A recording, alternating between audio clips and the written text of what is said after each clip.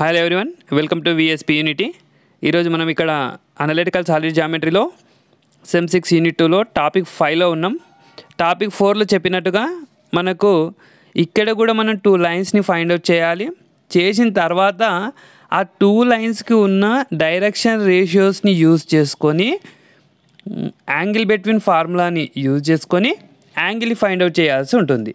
So angle between lines of intersection of plane and cone పైన last year problem రావడం జరిగింది. అంతకు ముందు ఇయర్ కూడా లాంగ్ క్వశ్చన్లో ఒక ప్రాబ్లం రావడం జరిగింది. అంటే ఫైనల్గా మనకు angle between lines of intersection of plane and cone అనేది చాలా ఇంపార్టెంట్ అన్న విషయం గుర్తుంచుకోండి. సో ఇక్కడ 3 ప్రాబ్లమ్స్ ఉన్నాయి కదా, యాక్చువల్లీ 4 ప్రాబ్లమ్స్ ఉన్నాయి. 4th ప్రాబ్లం ఇప్పుడు ఈ వీడియోలో ఎక్స్ప్లెయిన్ చేస్తాను. ఆ 4th ప్రాబ్లం కాకుండా ఇక్కడ మనకి ఇంకా 3 ప్రాబ్లమ్స్ ఉన్నాయి. ఓకేనా? సో దీని తర్వాత ఇంకొక టాపిక్ ఉంది రెసిప్రోకల్ కోన్ గురించి. ఆ రెసిప్రోకల్ కోన్ అనే టాపిక్ చెప్తే మనకు యూనిట్ 2 కంప్లీట్ అవుతుంది. ఓకేనా? యూనిట్ 2లో మనకు ఏం కావాలో అవి కంప్లీట్ అవుతున్నాయి. ఈచ్ అండ్ ఎవ్రీథింగ్ కాదు, ఏం కావాలో అవి కంప్లీట్ అవుతున్నాయి. యూనిట్ 3 యూనిట్ 4లో టైం లేదు కాబట్టి అందులో 5, యూనిట్ 3లో ఒక 5, యూనిట్ 4లో ఒక 5 క్వశ్చన్స్ ఎక్స్ప్లెయిన్ చేస్తాను. ఓవరాల్గా అనలిటికల్ సాలిడ్ జామెట్రీకి సంబంధించి పాస్ మార్క్స్ కానీ ఎక్కువ మార్క్స్ వచ్చే విధంగా మన సిలబస్ కంప్లీట్ అయినట్టు ఉంటుంది. ఫస్ట్ 2 చాప్టర్స్ కంప్లీట్ అయినాయి అంటే, ఫస్ట్ 2 యూనిట్స్ కంప్లీట్ అయినాయి అంటే మనకు అక్కడ 3 short questions, 1 long question. Long question 15 marks, 3 short questions 12 marks, అంటే 27 మార్క్స్ ఒక యూనిట్ నుంచి వస్తాయి.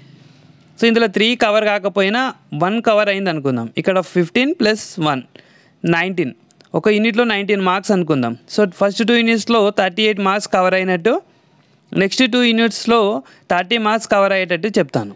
ఓవరాల్గా ఎన్ని అవుతాయి? 68 మార్క్స్ అవుతాయి అవుట్ ఆఫ్ 80. ఓకేనా? సో 68 మార్క్స్ కవర్ అవుతాయి కదా. ఈ 68 మార్క్స్ మనకు చాలా ఇంపార్టెంట్ అండి. ఒకవేళ మనం ఎక్స్పెక్ట్ చేసినట్టు కాకుండా ఇంకా ఈజీగా క్వశ్చన్ పేపర్ వచ్చింది అనుకోండి, ఫస్ట్ యూనిట్లో సెకండ్ యూనిట్లో నేను చెప్పిన ఆల్మోస్ట్ ఆల్ ఇంతకు మించి వేరే కొత్త టాపిక్స్ లేవు. సెకండ్ యూనిట్లో అయితే ఈ 6 టాపిక్స్కి దాటి వేరే టాపిక్స్ లేవు. వీటిలో నుంచే మనకు లాంగ్ క్వశ్చన్ అయినా షార్ట్ క్వశ్చన్స్ అయినా రావాలి. ఓకేనా? మన ఛానల్ కనుక ఎవరైనా ఫస్ట్ టైం వచ్చిన వాళ్ళు ఉన్నట్లయితే సబ్స్క్రైబ్ చేసుకోవడం మాత్రం మర్చిపోకండి. వీడియోని ఎండ్ వరకు చూడండి, మధ్యలో స్కిప్ చేస్తే అర్థం కాదు. టాపిక్ 4, టాపిక్ 5 రిలేటెడ్గా ఉంటుంది. వీడియోని ఎండ్ వరకు చూస్తే మనకు ఒక క్లారిటీ రావడం జరుగుతుంది అనమాట. సో ఇప్పుడు ఒక ప్రాబ్లమ్ని ఇక్కడ డిస్కస్ చేద్దాం. Topic 5 analytical solid geometry SEM-6 unit 2 4th problem వచ్చేసి x + y + z = 0 and 6xy + 3yz - 2zx = 0. ఇది ప్లేన్, ఇది కోన్. ఓకేనా? Cone first half part, second half part, ఇలా అనివ్వచ్చు, ఇలా అనివ్వచ్చు. అంటే ఇందులో yz, zx, xy టర్మ్స్ లేవు, అవి జీరోస్ అనమాట. ఇక్కడేం లేవు, x² y² z² టర్మ్స్ లేవు, అవి జీరోస్ అనమాట. అట్లా 2 టైప్స్ ఉంటున్నాయి. మనం ఇప్పుడు ఈ ప్రాబ్లాన్ని చూద్దాం. రిపీట్ అయిన క్వశ్చన్ కాబట్టి ఇదే ప్రాబ్లం నేను ఎక్స్ప్లెయిన్ చేస్తాను. ఈ ప్రాబ్లం ఏ విధంగా అయితే చేస్తామో మిగిలిన 3 ప్రాబ్లమ్స్ కూడా అదే వేలో చేయాలన్నమాట. ఓకేనా? నెక్స్ట్ చూద్దాం. ఇంతకుముందు టాపిక్ 5లో మనం ఏం చేసాం? Plane equation రాసినాం, cone equation రాసినాం. So వీటికి కామన్గా 2 లైన్ ఆఫ్ ఇంటర్సెక్షన్స్ వస్తాయి. ఆ 2 లైన్ ఆఫ్ ఇంటర్సెక్షన్స్ కోసం ఒక లైన్ ఆఫ్ ఇంటర్సెక్షన్ని మనం కన్సిడర్ చేసుకోవాలని చెప్పినాం. Let one of the 2 required line equations be x/l, y/m, z/n. అంటే xl, ym, zn. ఇప్పుడు ఈ x = l, y = m, z = nని equation number 1లో substitute చేయాలి, ఈక్వేషన్ నెంబర్ 2లో కూడా సబ్స్టిట్యూట్ చేయాలి. ఈక్వేషన్ నెంబర్లో 1లో సబ్స్టిట్యూట్ చేస్తే ఏమొస్తుంది? l + m + n = 0. దీని నుంచి m - l - m అని రాసుకున్నాం.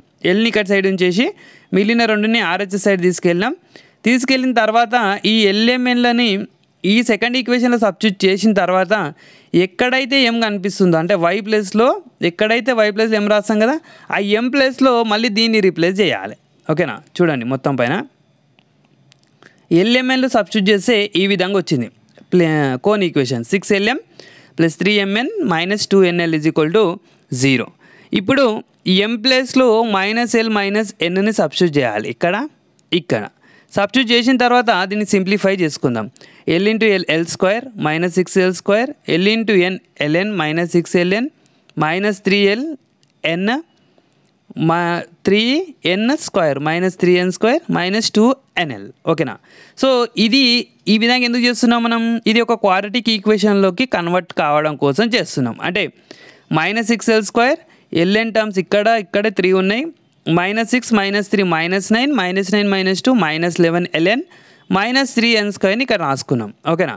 సో మనం ప్రీవియస్ వీడియోలో ఫోర్త్ టాపిక్లో చెప్పినట్టుగా ఇక్కడ కాన్స్టెంట్ టర్మ్ అనేది కాన్స్టెంట్ ఉండాలి. Last term ax² + bx + c ఇది కాన్స్టెంట్ ఉండాలి. కాబట్టి ఇక్కడున్న ఈ n² అనేది వేరియబుల్, n² తోని మొత్తం ఈక్వేషన్ని డివైడ్ చేద్దాం. డివైడ్ చేస్తే ఏమొస్తుంది? 6l²/n² 11ln/n² 3n²/n² = 0/n² అంటే 0నే. ఓకేనా? నెక్స్ట్ ఇక్కడ n క్యాన్సల్ అవుతుంది, n క్యాన్సల్ చేస్తున్నాం. ఓకే, ఇక్కడ n² క్యాన్సల్ అవుతుంది. 6 × l/n² + 11 × l/n + 3 = 0.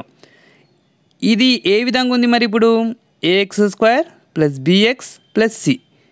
ఓకేనా? ఈ ఫామ్లో ఉంది. దీంతో కంపేర్ చేసినట్టయితే a ప్లేస్లో 6 ఉంది, b ప్లేస్లో 11 ఉంది, c ప్లేస్లో 3 ఉంది, x ప్లేస్లో l/n ఉంది. అవి ఇక్కడ రాసినాం. సో మన క్వాడ్రాటిక్ ఫార్ములా ఏంటి? x = -b ± √b² - 4ac/2a. ఇది మనకు రూట్స్ ఫైండ్ అవుట్ చేయడానికి క్వాడ్రాటిక్ ఫార్ములా. ఎక్స్ ప్లేస్లో l/n ఉంది, l/n రాసినాం. b ప్లేస్లో 11 ఉంది, -11 ± √b² అంటే 11² b² - 4ac/2a. అన్ని వాల్యూస్ సబ్స్టిట్యూట్ చేసిన తర్వాత l/n = -11 ± √121 - 72/12 వచ్చింది. ఓకేనా? ఇదే విధంగా వచ్చింది. ఇక్కడ చూడండి, 4 3 12, 12 6 72, 11² 121, 121 - 72 49, √49 అంటే 7 అవుతుంది. ఇక్కడ మనకు రెండు ఈక్వేషన్స్ వస్తాయి. -11 + 7/12 l/n = -11 + 7/12 l/n = -11 - 7/12. -11 + 7 means -4/12 -18/12. క్యాన్సిలేషన్ చేస్తే -1/3 -3/2. అంటే ఈ 1 ఇక్కడ n ఇక్కడ తీసుకొస్తే l/-1 = n/3, l/-3 = n/2 రావడం జరిగింది. సో ఈక్వేషన్ నెంబర్ 4లో మనం దేన్ని సబ్స్టిట్యూట్ చేసినాం? m = -l - n సబ్స్టిట్యూట్ చేసినాం కదా. ఇప్పుడు దీన్ని యూజ్ చేసుకొని ఒక లైన్ ఈక్వేషన్ వస్తుంది. ఇక్కడ వచ్చిన దాన్ని దీన్ని యూజ్ చేసుకొని రెండో లైన్ ఈక్వేషన్ వస్తుంది. ఆ రెండో లైన్ ఈక్వేషన్స్ ఏ విధంగా వస్తాయో మనం ఫైండ్ అవుట్ చేయగలిగితే మన ఆన్సర్ కంప్లీట్ అయినట్టే. ఓకేనా? ఇక్కడ ఏముంది? l/n ఉంది. మరి ఇక్కడ l ఒకటే ఉంది కదా, n కావాలి. అందుకోసం మొత్తాన్ని n తో డివైడ్ చేద్దాం. Both sides divide with n on both sides. Then m/n minus l/n, n/n value 1 అవుతుంది. ఇప్పుడు for l/n = -1/3 first case, l/n = -1/3. ఇక్కడ ఈ ప్లేస్లో -1/3 సబ్స్టిట్యూట్ చేస్తే -(-) +1/3 - 1 దట్ ఈస్ -2/3. ఓకేనా? అంటే l/n = -1/3 తీసుకుంటే m/n = -2/3 వచ్చింది. సో ఈ రెండు ఇంటర్చేంజ్ చేస్తే l/-1 = n/3, ఈ రెండు ఇంటర్చేంజ్ చేస్తే m/-2 = n/3 వచ్చింది. ఇక్కడ n/3 కామన్ ఉంది కదా, అంటే LHS ఈక్వల్ చేయొచ్చు కదా. l/-1 m/-2 = n/3 అని రాయొచ్చు. సో ఫ్రమ్ ఈక్వేషన్ నెంబర్ 3 మనం 3ని ఏమని కన్సిడర్ చేసుకున్నాం? x/l, y/m, z/n. ఓకేనా? అంటే x ప్లేస్లో l ప్లేస్లో x, m ప్లేస్లో y, n ప్లేస్లో zని రీప్లేస్ చేసుకోవాలి. చేసుకుంటే ఇది మనకు కావాల్సిన రిక్వైర్డ్ ఈక్వేషన్ ఆఫ్ లైన్ వచ్చింది, ఒక లైన్ ఈక్వేషన్ వచ్చింది. పైన క్వాడ్రాటిక్ ఈక్వేషన్ దగ్గర మనకు రెండో కేసు వచ్చింది కదా, l/n. ఆ l/n = -3/2ని మళ్ళీ సబ్స్టిట్యూట్ చేయాలి. ఇది కేస్ 2. కేస్ 1లో ఇది వచ్చింది, కేస్ 2. సో కేస్ 2లో ఏమిటి? m/n = -l/n - 1 అని వచ్చింది కదా పైన. ఓకేనా? పైన ఇక్కడ వచ్చింది చూడండి, ఇది. దానిపైన ఉంటుంది. దీన్ని తీసుకొచ్చి ఇందులో సబ్స్టిట్యూట్ చేస్తున్నాం కేస్ 2 కోసం. ఓకేనా? సో కేస్ 2 కోసం -3/2ని l/n ప్లేస్లో సబ్స్టిట్యూట్ చేస్తే మైనస్ ఇంటూ మైనస్ ప్లస్ అవుతుంది. 3/2 - 1 అంటే 1/2 వస్తుంది. ఓకేనా, అంటే L/n -3/2 తీసుకుంటే M/n 1/2 వచ్చింది. ఈ రెండు ఇంటర్చేంజ్ చేస్తే L/-3 n/2, ఈ రెండు ఇంటర్చేంజ్ చేస్తే M/1 n/2 వచ్చింది. సో ఇక్కడ కూడా మళ్ళీ RHS సేమ్ కాబట్టి 3గా రాసుకుంటే L/-3 M/1 n/2 వచ్చింది. ఫ్రమ్ ఈక్వేషన్ నెంబర్ 3 నుంచి L ప్లస్లో X, M ప్లస్లో Y, N ప్లస్లో Z సబ్స్టిట్యూట్ చేస్తే మనకు కావాల్సిన required line equation 2 line equations వచ్చినాయి ఇప్పుడు. ఓకేనా, the required line equations are x/-1 = y/-2 = z/3, x/-3 = y/1 = z/2. So ఇక్కడ ఉన్న ఈ కింద ఉన్న వీటిని ఏమంటామంటే డిఆర్స్ ఆఫ్ ది లైన్ అంటాం. DRs of the line, DRs అంటే direction ratios of the line అంటాం. ఫస్ట్ లైన్కి డైరెక్షన్ రేషియోస్ ఏమున్నాయంటే -1, -2, 3 ఉన్నాయి, ఈ కింద ఉన్నాయి. సెకండ్ లైన్ డిఆర్స్ ఏమున్నాయంటే -3, 1, 2 అని ఉన్నాయి. సో దీన్ని A1 B1 C1 A2 B2 C2 అనుకున్నట్లయితే ఇక్కడ వరకు ప్రీవియస్ మెథడ్, ఇక్కడ వరకు ఓన్లీ లైన్ ఈక్వేషన్స్ అయితే ఇక్కడ వరకు చేయాలి. యాంగిల్ బిట్వీన్ అడిగితే ఇప్పుడు ఈ కింది ప్రాసెస్ చేయాలన్నమాట. ఓకేనా, A1 B1 C1 A2 B2 C2. The angle between lines of intersection ఏంటి ఫార్ములా అంటే cos θ = A1 A2 + B1 B2 + C1 C2 is divided by √A1² + B1² + C1² into A2² + B2² + C2² √ ఓకేనా. C values అన్నీ ఉన్నాయి, మనం ఇక్కడ substitute చేద్దాం. -1 -3 -2 1 3 2 substitute చేసేసినాం. డినామినేటర్లో -1² -2² 3² √-3² -1² 2². ఓకేనా, అన్ని వాల్యూస్ సబ్స్టిట్యూట్ చేసిన తర్వాత సింప్లిఫై చేస్తే 3 -2 6, డినామినేటర్లో √1 + 4 + 9 అంటే 14, ఇక్కడ 9 + 1 + 4 14, √14 × √14 14 అవుతుంది, పైన 7 వస్తుంది. 7 1 7 2 క్యాన్సిల్ చేస్తే మనకు 1/2 మిగిలింది.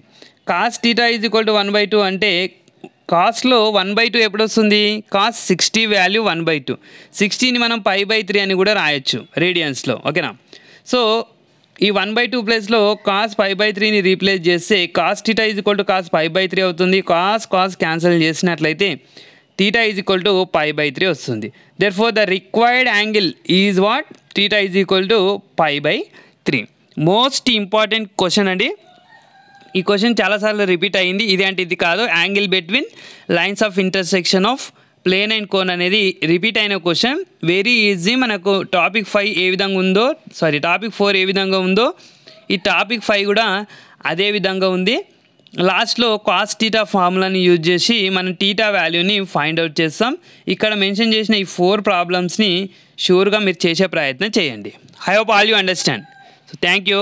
మన ఛానల్కి ఎవరైనా ఫస్ట్ టైం వచ్చిన వాళ్ళు ఉన్నట్లయితే సబ్స్క్రైబ్ చేసుకోవడం మాత్రం మర్చిపోకండి. Thank you for watching. Have a nice day.